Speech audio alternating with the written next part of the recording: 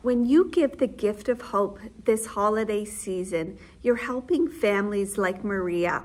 Maria came to us in shelter with her children, having experienced significant trauma.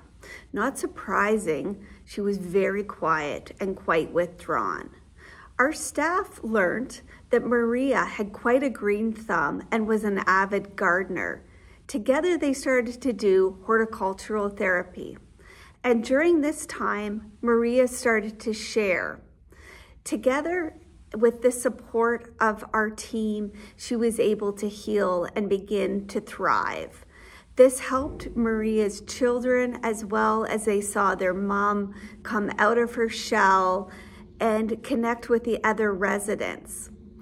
This year, please consider giving the gift of hope to help other neighbors like Maria. Thanks and happy holidays.